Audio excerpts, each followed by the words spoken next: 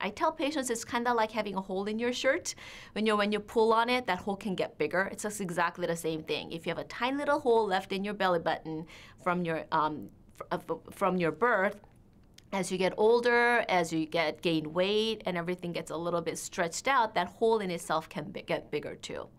But hernias can also occur as you get older, as you age. And that type of a hernia can be also in a groin hernia because that groin area is naturally a weak spot. And as people get older, the tissues become a little bit weaker, and that can end up in a hernia.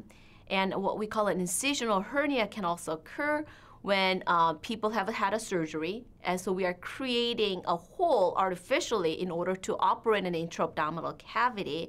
And once we sew that back in, sometimes the healing process doesn't occur perfectly, and you're left with a weakness in that area that results in a hernia.